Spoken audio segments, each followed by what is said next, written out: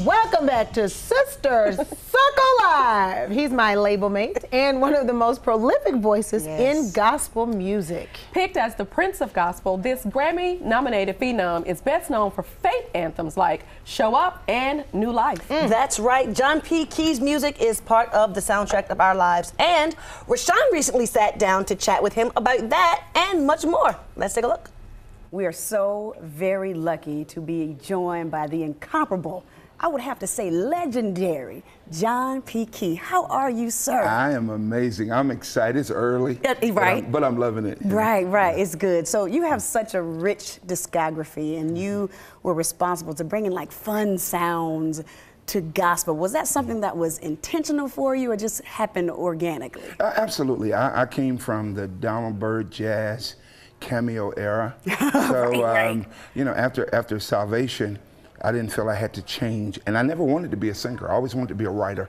So actually coming into the industry and bringing my opus was fun. I've never heard it described like that, but it was fun. Yeah, and I enjoyed it so much. But I want to go back to why you even started in music. It was you and your siblings, 16 siblings, to try to fight for the attention of your parents through music. That's it. Tell everybody that story. Well, Mom and Dad were musical, and we talk about it in the movie I'm producing now, and everybody competed for that moment with Daddy or that moment with Mommy. So the piano was actually purchased for my older siblings, Wayne and Jean, but I started messing around, and them 3 chords turned into 4, and when Daddy would make up his little songs, I'd jump on the piano. So I called myself the golden child. Yes, so they knew the golden child had the gift. Right. Yes. You know, we talk a lot about this on the show, just bridging the gap between gospel and secular music, and you've been able to navigate that so beautifully, especially with working with Snoop Dogg and doing all of that. How important is it for you to continue to cultivate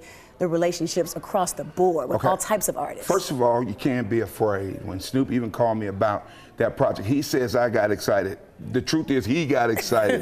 But Snoop's friend, and you know, you've got to erase that line. We just had a major interview a few days ago talking about where that line is. Where is that tape? Who put that tape down? So we must understand that if you're really ministering and you're called to love, and I'm not the ordinary preacher, don't take a salary as a pastor, I'm the beyond the 4 walls pastor. So I have 83 ministries that go outside. I've got an ex-drug dealers association ministry in my church. We go get them. I believe that the prostitute can become the worship dancer. And the way you do that is you cross that line. So I'm not afraid to do it at all. Speaking of cross that line, I'd love to get your opinion on Kanye and how he is bringing his Sunday service not only inside the church, but taking it all across, going to HBCU homecomings. What are your thoughts on that? And do you see this as a way to get the people and go to the people where they are? Absolutely. Well, first of all, he doesn't have to do it. And they're beating him up pretty bad in the media. Here's what I love. The fact that he can go on a stage and we hear Jesus as Lord. I love that. I'm motivated by it. I see kids that would never ever think about their spiritual sense or being conscious of who God is.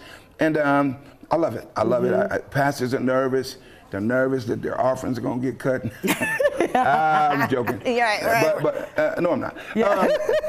I think pastors are real scared. A church is scared. Don't be afraid. We've got to embrace these babies. I've been doing it for years. Whatever you can do to go get them. Jesus didn't just disciple, he went to. So I'm loving it. I'm loving the fact that they're using even gospel music as an agent to communicate.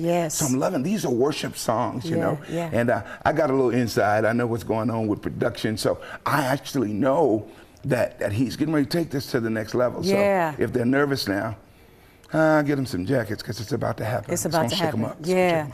You know, we always we get a little nosy down to Sister Circle. So we went down to your social media, and you had a picture of an old project that never happened, that people never heard. And you said in the caption of the post, you went on to talk about the masters and legal headaches, but this is you said the project that was never released.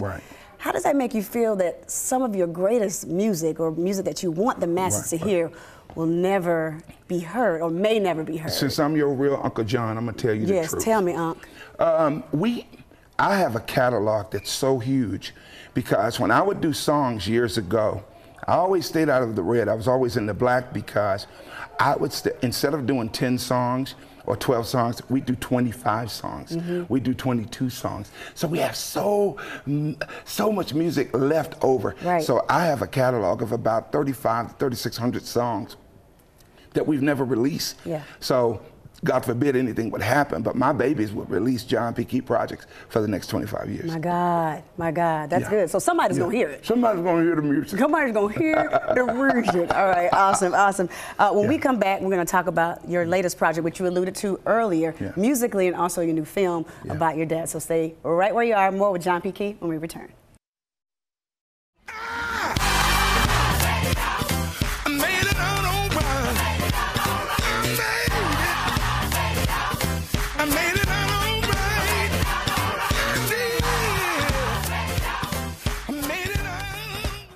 All right, that was a taste of John P. Key's hit single, I Made It Out, from his track title album, Made It Out. And of course, we are back with the legendary John P. Key.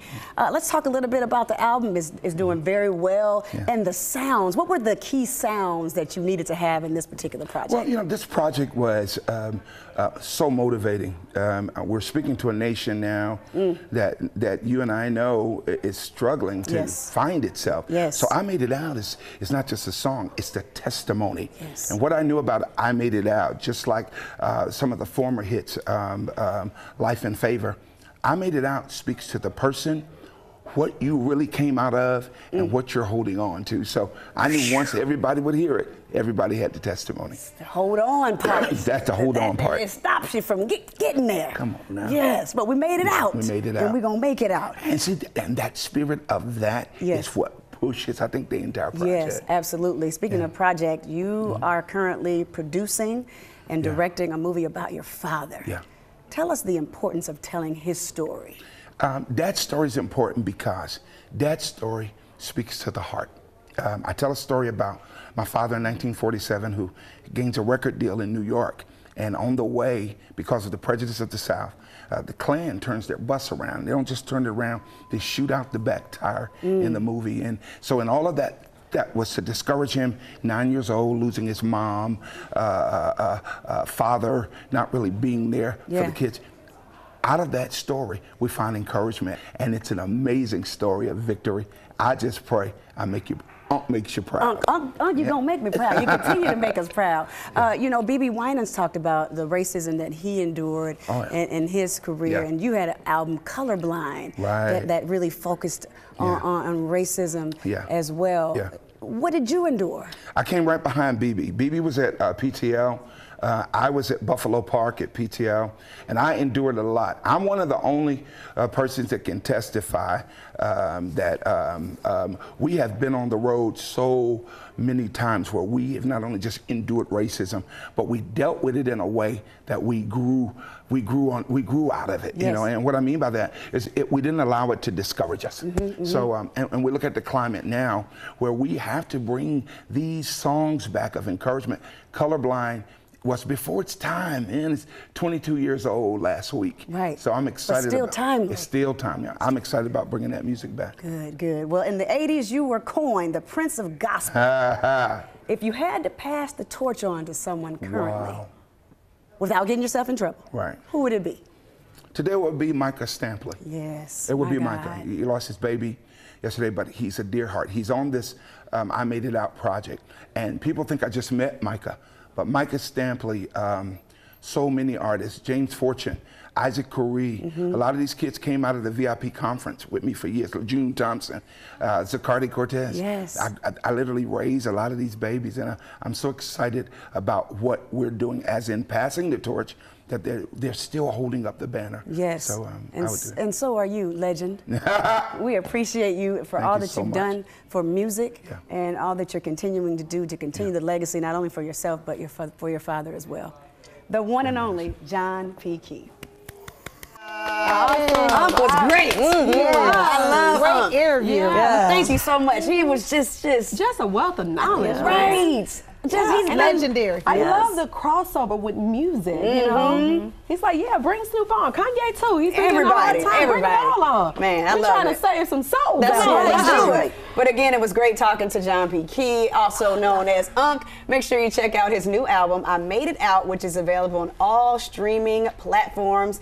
And as always, the conversation continues at Sister Circle TV on all social media platforms. I'm so comfortable, like home.